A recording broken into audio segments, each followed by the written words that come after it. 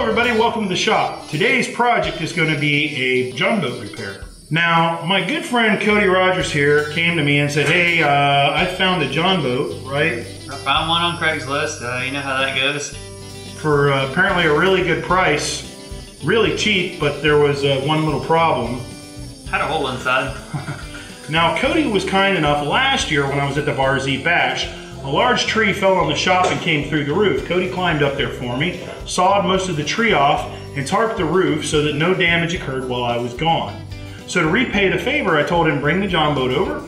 I'll be happy to weld it for you. I get a lot of questions about Jon Boats from folks that have purposely knocked a hole in the bottom or accidentally knocked a hole in it. Jon Boats present a couple of challenges. The first challenge is going to be because the boat is in salt water, brackish water, or sometimes muddy water, that gets corrosion and dirt in the crack or in between the crack, and that's very difficult to get out. So we're going to clean the aluminum. We're going to clean the aluminum using this wire brush that Cody's holding here. It's a stainless steel wire brush. We want to make sure that we only use a stainless steel wire brush. If we use a carbon steel wire brush, even if it's a brand new wire brush, small bits of iron oxide can flake off the bristles, get down into the aluminum, and cause problems in our welding process. We're also going to need to clean that aluminum with an aluminum approved grinding wheel. We're going to clean an area all the way around where we're going to weld because we don't want the paint and the stuff that they use to coat the aluminum. We don't want to breathe that when it melts and it gets really hot. Also, we're going to clean that aluminum with acetone. Now, acetone is used because it evaporates quickly and it doesn't leave any grease behind. It also dissolves most of all the paint process. In aluminum, they use a two-part acid etchant primer that we absolutely have to make sure we get all of it off of there. The other issue we face with these aluminum Jon Boats is they're very thin. And when you weld very, very thin aluminum, a lot of times the aluminum tends to melt or drip away before we can get a puddle established. So here's how we're going to remedy that. This is a copper bar. It's about 3/8 or so thick, solid copper. We're going to use that copper to back up the backside of the weld. That copper will do two things. First, it's going to act as a heat sink behind the aluminum and keep any part of that aluminum from getting too hot too fast and dripping away before we can get a puddle formed. Also, should any of that aluminum start to drip or run away, aluminum doesn't stick to copper. We can allow that aluminum to cool and then continue our weld. Now, boats can sometimes present a challenge similar to tanks. Let me explain what I mean by that. Think of a bowl in your kitchen. You take the bowl over to the sink, you fill it full of water. A boat hull is a lot like a bowl. When we weld, we use argon as a shielding gas to keep the atmosphere away from the molten weld puddle. That argon is not poisonous. We can breathe it. It's in the air naturally. However, it is heavier than air and it does displace the oxygen out of the atmosphere. So if we get down inside that boat hull and start welding, we can push away the oxygen that we need to breathe, that we need to survive, and put ourselves in a very dangerous situation and not even realize it because argon has no odor. So the way we're going to remedy that is we're going to take that boat hull and either turn it on its side so that the argon hits the floor and dissipates out in the atmosphere naturally, or we're going to use a fan to change out the air inside the boat hull and allow it to be replaced with fresh oxygen in our atmosphere. So when we're welding, if you hear a fan running and the audio gets a little rough, be patient with us because we're just trying to keep it safe for ourselves. Now, I've started to get this itch to go fishing, so I think we're going to pull the boat here in the shop and try to get that hole welded up. What do you think? I think there's a pond right outside waiting on us. Here's the damage. It's got a split seam. This is a welded seam that's split. Somebody else has tried to make a prior repair. They've tried to drill some holes and looks like maybe back it up with some angle or something. That was removed prior to us getting a hold of it. Here's the inside damage. You see there's the holes that somebody else has drilled all along here, and the split goes from about here all the way up the inside. So what we're going to do, we're going to get in here and clean this up real well. Here's the wheel that we're using. It's a Scotch-Brite type wheel.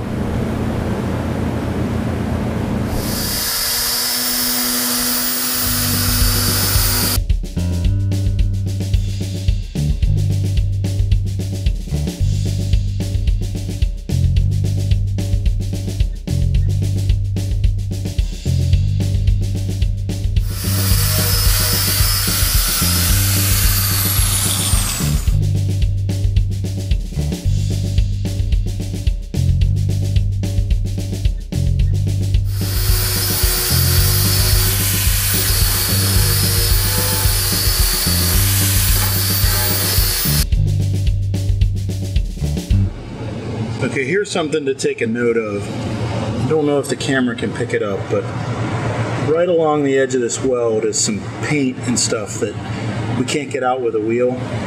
This is very, very critical that we get this out of here, because what will happen is these bits of paint will liquefy when we weld and they'll float into our weld puddle, and it makes a wreck of the weld.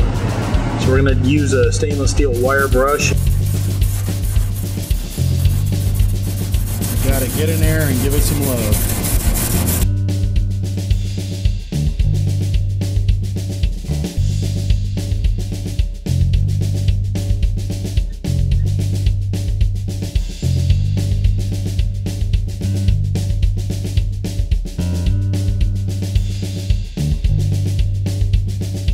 Alright, so we've used some acetone and a rag, wiped down the whole inside, the outside, the bottom, and the inside. And then we took a wire brush. It pretty much trashed the brush. We took the brush and we got acetone in here and we scrubbed the inside of this out real well too. About as good as we're going to be able to get it. I suspect that we're still going to have a bunch of junk in there, but honestly there's not a whole lot more we can do without just making a gigantic opening here. And I really don't want to do that because I'd like to be able to pull this back to its original shape. What we're going to do next, we're going to take a furniture clamp. We're going to put a furniture clamp right here. I'm going to try to pull this back together. Just hold it. That's all I needed to do, is just to hold it. I've got that nice and tight. I'm just going to put a couple of tack welds on here to hold this into position. And then we'll probably reset everything and maybe even flip the boat over on its side to do this welding. But while I got it right here sitting on the trailer in its position that it'll live in, I want to tack it together. All right, so we've got the machine set at about 250 hertz, around 100 amps. I'm probably not going to need that much, but there is a large area to add heat to. I'm using a 332 tungsten. I'm 75% unbalanced. A 1/16 filler metal here, a 4043. What we're going to do is just put a couple of tack welds right across the bottom just to hold everything in place till we start moving it.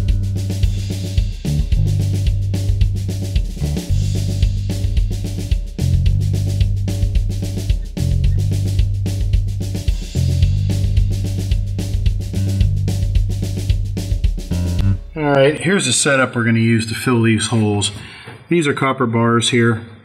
These are just some weights off the kid's tractor. And what I've got them done is just fit up tight here. So when you come along here to the outside, you can see these holes you can see through into the boat.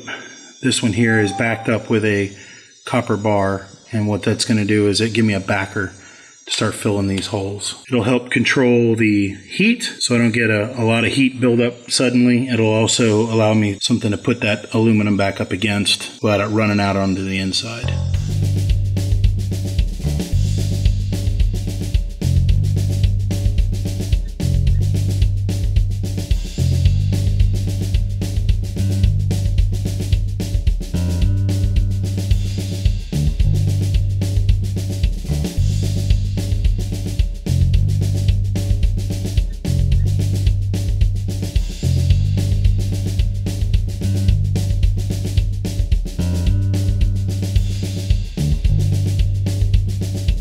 Okay, so far we've been able to weld this without actually getting inside of the boat. And we've got all 8 of the holes filled. Now we're going to weld this seam right here. We'll probably flip the boat over and at least run the torch down it and give it a kind of a double-sided weld, make sure we get through penetration. But I don't suspect we'll have to worry about the argon puddling like we talked about earlier, just because of having the ability to do it on the trailer.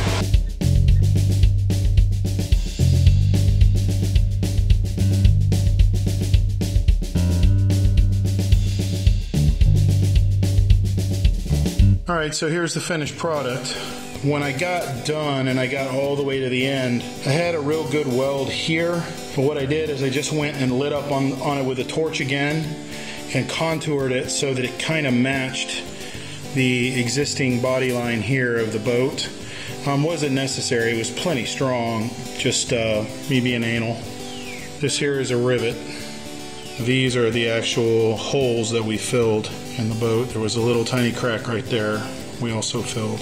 All right, here's a little shot of the inside. There's a lot of crap in the weld seam that was there, and I didn't want to get in there and grind the old, even though the original weld seam is very small, I didn't want to get in there with a grinder and grind it out and make it too thin and make it very difficult to weld. It's a pretty good weld. It's not the prettiest thing ever, but considering what we're welding over and trying to repair, I'm very satisfied with it. The rest of this boat will come apart before that spot does. Good as new. Can't beat that for a Craigslist find. All right, well, looks like we've got another project completed here in the shop, and I think Cody and I are gonna try to go out there in the pond and check for water tightness and maybe take a fishing pole or two with us. Hey, sounds like a good idea to me. Well, we'll mark this project as done, and we'll see you real soon. Thanks for watching. I hope you enjoyed what you saw here today. Be sure to subscribe to my channel and like us on Facebook. Please, somewhere down below here is a link. We've got a lot more really cool stuff coming. Is that right, camera guy? Is there a link down there? Send me a comment. I'll try to get back to you as soon as I can. Click whatever link, click something. See you soon.